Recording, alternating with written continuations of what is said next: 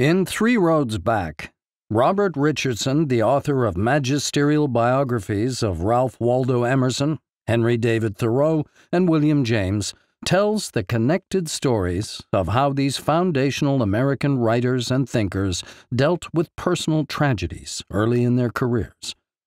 For Emerson, it was the death of his young wife and, 11 years later, his 5-year-old son. For Thoreau, it was the death of his brother. And for James, it was the death of his beloved cousin, Minnie Temple. Filled with rich biographical detail and unforgettable passages from the journals and letters of Emerson, Thoreau, and James, these vivid and moving stories of loss and hard-fought resilience show how the writers' responses to these deaths